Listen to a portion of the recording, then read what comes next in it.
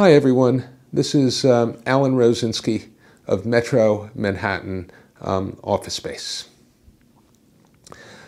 Office rentals, probably the second greatest expense for most companies after payroll. And keeping real estate costs under control is critical. The clients I work with frequently are on very tight budgets. So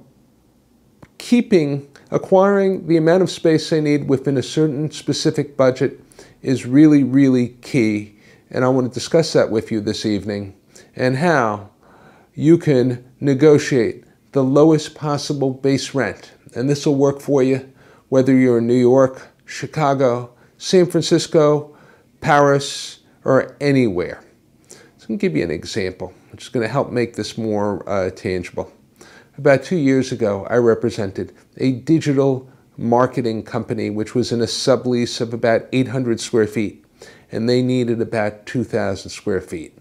And they wanted to upgrade to a Class A building near Grand Central. Two of the partners were commuting in from Connecticut on Metro North, and they wanted to be very near their office, and their clients were around there. Space in that area was renting for at the time for about $62 to $80 a square foot. Their budget was maybe $58 a square foot. I showed them 9 spaces in 3 buildings, and one of the spaces was perfect. The asking was about 975 square feet, if I recall. The asking rent was $63 a square foot. They authorized me to make an offer at $55 a square foot, which the landlord didn't respond, but ultimately we were able to negotiate something very close to their asking rent. Very nice space, high floor, conference room, smaller meeting room, open plan, good creative space for a marketing agency.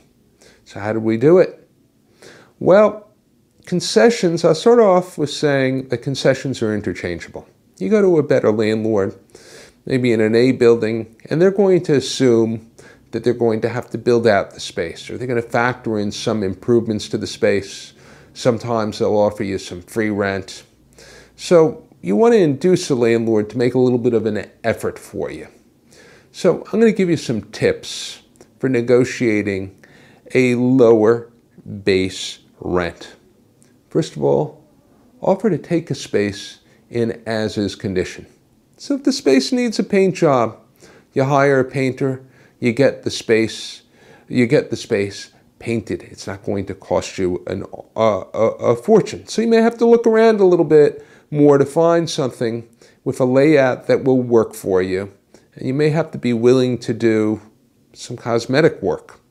But this will make a difference to the landlord, be a nice inducement for them to make an effort. Number 2, don't request free rent. Landlords will sometimes give tenants free rent so the tenant is not in a position to have to pay double rent. Let's say they're coming off of a lease and they want some time to move their furniture, set up the new location. The landlord, as an accommodation, will provide some level of free rent. Don't ask for this because you're focusing on a low base rent. So if you don't have the landlord do work, and you're not asking them for free rent, you're in a better position to ask them to reduce their rent, to come down a little bit. Number 3, offer to take the space immediately. In your proposal, list the lease commencement and rent commencement upon lease execution. So if they've got an empty and you're making an offer on an empty space, in their mind, that space is going to be generating income for them soon. So maybe they'll do something for you. No work, no free rent. They're starting to collect rent soon. Those are some compelling reasons for them to show flexibility on the rent.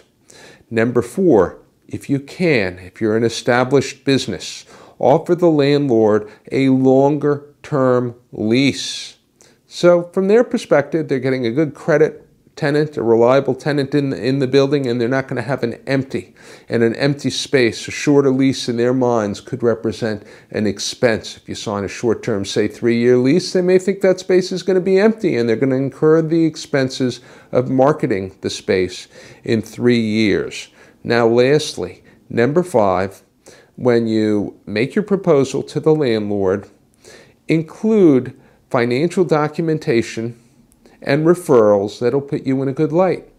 Generally, landlords want to see the last 2 years of your corporate tax returns. If they're profitable, that's going to help you. If you can provide also a landlord referral letter, that's going to work in your favor. If your financials don't show, if your tax returns don't show profitability, maybe you have contracts for new business that show that your company is expanding and is on the road to profitability.